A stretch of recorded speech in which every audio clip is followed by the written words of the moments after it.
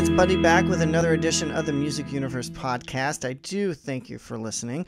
I am hosting solo once again. However, I do have a guest this time, and his name is Richie Kotzen. He's known for the Winery Dogs as well as his solo albums. And he also did a stint back in the early 90s with Poison for their Native Tongue record, which was a phenomenal record, by the way.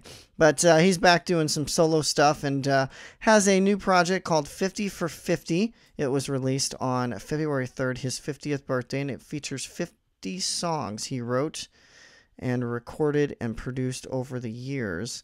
That some of them he actually just found and then finished and put them out on this project. It's available across all digital and streaming outlets, as well as a 3-disc CD collection. And he chatted with me from the Caribbean, where he was vacationing this week, and we did lose service for a moment, but we did catch back up and talk about 15 minutes or so. And I do appreciate him taking the time out visiting with me. This is our second conversation. The first one was back in April of 2017 when his last album, Salting Earth, was released. He was a one-man band then, and you have to listen to the interview and find out if he's that again on this project. We also do briefly discuss his Winery Dogs band with bassist Billy Sheehan, whom I've spoken with in the past, and drummer Mike Portnoy, who I haven't chatted with, but would love the opportunity to pick his brain and chat with him here at the Music Universe. So without further ado, it's Richie Kotzen, guitarist, singer, and vocalist, talking about his 50 for 50 project right here on the Music Universe podcast. We're chatting about your 50 for 50 project. First of all, happy 50th birthday. I know it's a week late, but you just released 50 for 50 on February 3rd, and that is in celebration of your 50th. Can you just tell us a little more about the project? Sure. Initially, I really didn't, this idea of a 50-song album kind of, believe it or not, kind of came to me a little last minute, in the sense that I was on the road. I believe it must have been June, July. I was on tour with my band. We were doing a bunch of festivals, and I had brought a hard drive with me that was like a mirror image of my studio drive at my house. And I had probably 12 or 13 songs finished that would have been the next record. And then I started going through the archives, and I had so much material that I never finished. And so I thought, well, when I go home, I want to try and finish as much as I can and see where I get. And then, the idea of, wow, wouldn't it be crazy if I could get 50 songs together in time for February 3rd? But I really didn't tell anybody. I just went home. I started working. And once I started developing the ideas that I found, I started writing new music as well. So I would finish a song that was something that was maybe halfway done, and then out of nowhere, bang, I had an idea for a brand new song. And so before I knew it, it was like a little snowball that was going. And so over the course of about 3 months, once I got to, I think it was like I had 38 songs finished, and then I started talking about it. I think I put something on my Instagram, hinting that there might be a 50-song record coming. And just happened that I got there. Had I not gotten to the number, then no one would have really known, and it wouldn't have been an issue. But I was able to pull it off. The reality is, there's a lot of ideas. I probably, I could have recorded 60 songs, and then you would have found me in a padded room somewhere in a straitjacket. But I got there, and then here we are. There's the record. Awesome. Well, it is your 22nd solo album. I know we chatted about 3 years ago when you released Salting Earth, and that was April of 2017 via your own label, As Is This. What's it like, besides almost, being in a straitjacket, what's it like self-producing and writing and recording all this material? It's not only got to be fun, but like you said, sometimes there's a lot of pressure. Well, there's no pressure for me because I don't have, if there's any pressure, it would be me putting it on myself, which I don't do. So I don't have any pressure on me, because there's no label, there's really no pressure. But what does happen is there is fatigue. And so you know, I would get to a point where maybe one day I just didn't feel like it. I just didn't feel like playing music. And so in those times, I just follow my instincts, and I'll drive to the beach and hang out and reset, you know, take a few days off and just ignore, you know, the fact that I'm a musician until I feel like doing it again. And that's kind of, you know, how I operate in general. You know, it's a balance where, you know, I'll work, and then I have long periods where I don't even look at the guitar, you know. And then I'll get an idea for a song, and then I'll start in again. So I think it's that kind of demeanor and approach that allows me to be able to do what I do. You know, it's just kind of a flow, and you know, I've been working this way for so many years. It's just very easy for me to get an idea and go in and record it. Oh, absolutely. And Devil's Hand is the first single.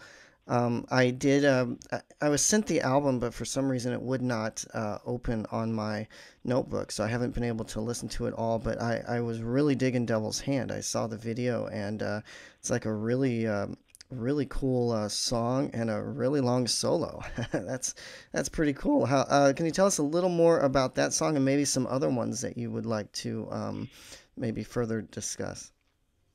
Yeah, sure. Devil's Hand, you know the song, so you've seen the video. The thing about it is that it was very difficult for me to figure out what I was going to lead the record with. I think that was the biggest challenge, was figuring out what am I going to lead with. You know, you got a 50-song album, and a lot of times people expect you to come out of the gate with something, you know, a little heavier, more aggressive. And I had just done 3 singles prior to releasing this record. Over the course of a year, I put out 3 singles, which were all pretty heavy rocking tunes. I mean, at least as far as about as heavy as I get. And so I thought, you know, well, think about a song, a composition, and the Devil's Hand just kind of jumped out as an obvious choice because of it's just such a unique song. And for me, it's a long song. I don't have a lot of 7-minute songs. And it's a misleading song in the sense that, you know, when you first listen to it, it sounds like it's a ballad. And then there's this transition point in the middle that kind of transitions into a bass solo, which leads into, you know, a pretty ripping guitar solo for 2 minutes. And I just thought that would be an interesting thing to lead with. But the biggest thing that caused me to decide to lead it was the video.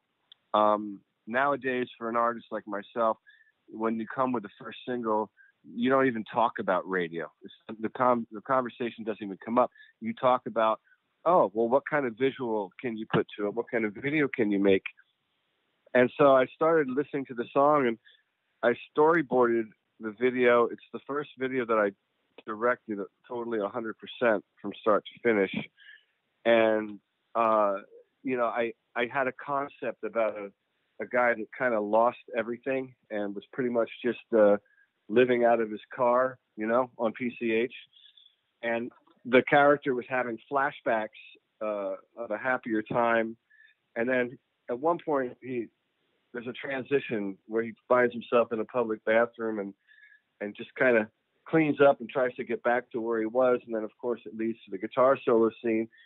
And then the last shot of the video is him kind of waking up, and you don't really know if that really happened or was it all a dream. You know, following the thread of the lyric, it was all a dream. So that was really what led me to go with that song, was that I had a visual, and I thought the song really has everything. It has, you know, the guitar solo, which obviously I'm known as a guitarist, but I thought compositionally it was an interesting song lyrically and melodically. So that's kind of how I came to the decision to lead with that. Yeah, well, it was definitely a great choice. I really enjoyed, like I said, that video, and very, very neat to hear how that came about, and you know, your first time at directing that. Are you so on Salting Earth? You were a one-man band minus some backing vocals. Is it the same for this project? Yeah, I'm pretty much the only musician. I mean, there's a couple things that are credited on the album. There's a couple songs where there are a couple other drummers, There's one song that is a leftover from the Peace Sign record that I never finished, and a buddy of mine played drums on that track. I had just found it on my drive. And then there's another song that has another buddy of mine playing drums on it.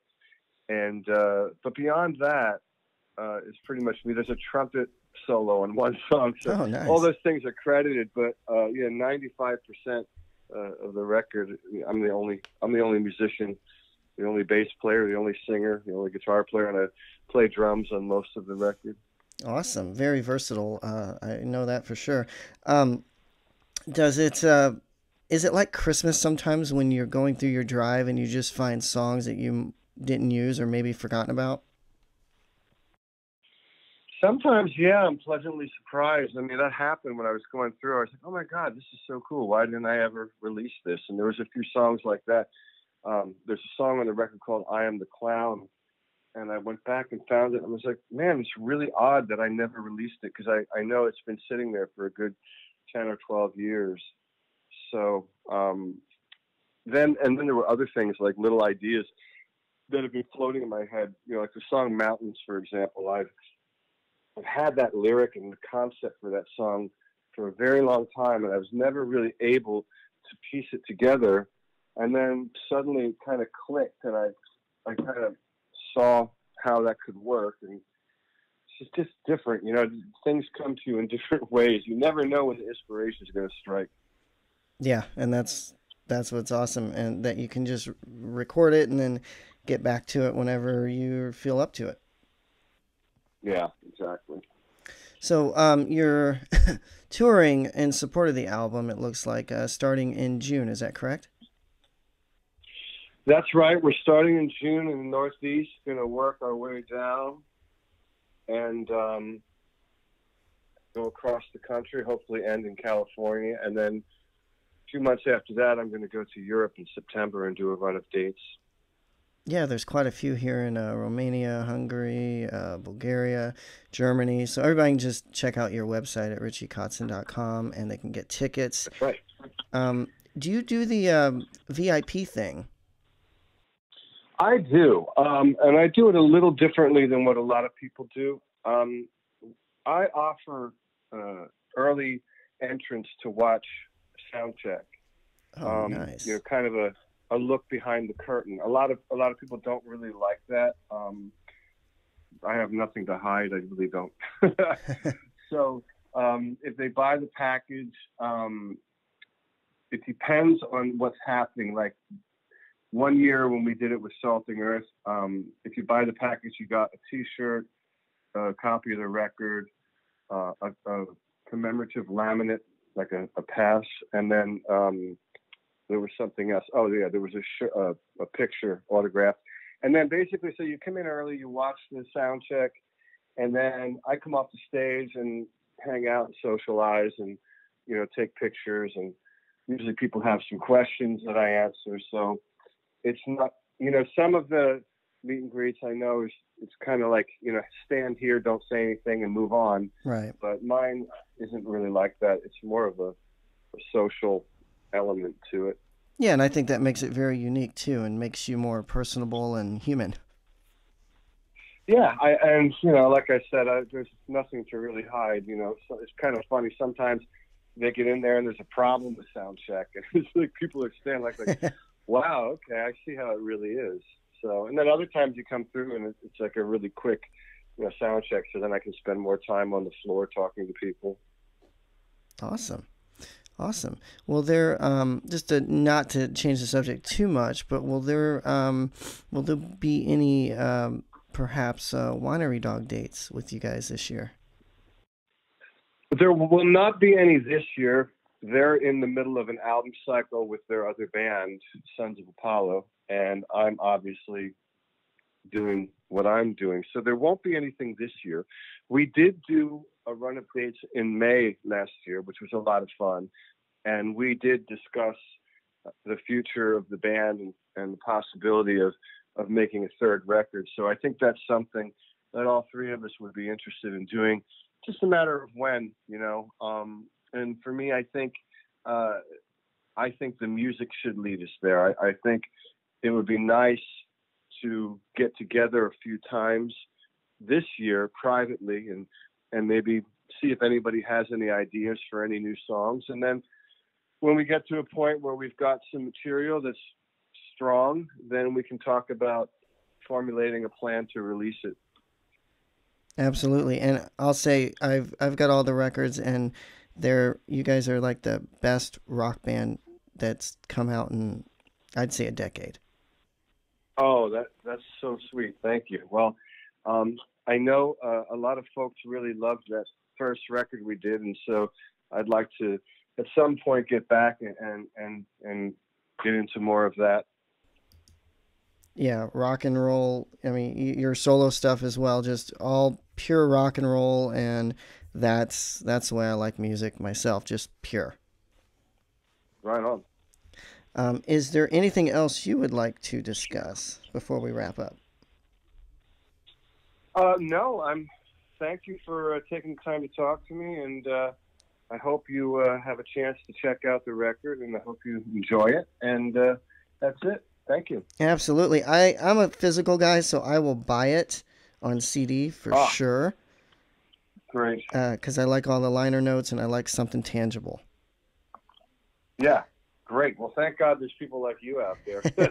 Yeah, absolutely. You know how it is. Oh, yeah. Well, you have a great time at the Caribbean, and it's great speaking with you again. All right, I'll talk to you later. All right, take care. There you have it, folks. Richie Kotzen talking about his 50 for 50 project, available at all streaming and digital outlets now, as well as 3-disc CD at Amazon and his website. Check it out, and you will not be disappointed, that's for sure. That's it for me. It's Buddy at the Music Universe Podcast. Check us out at themusicuniverse.com and all socials. Thank you for listening.